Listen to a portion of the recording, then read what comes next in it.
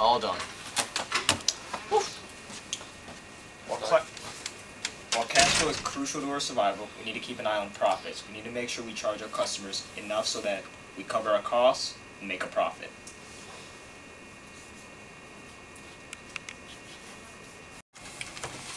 We track the cost of each job we work on.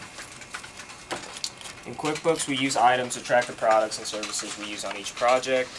So here's some transactions you need to record in QuickBooks. Finish that beneficio job, Miss Castle.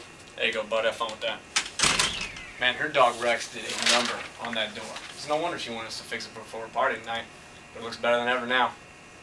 Yeah, we want to keep Mrs. Beneficio happy. She'll be a good customer. All right.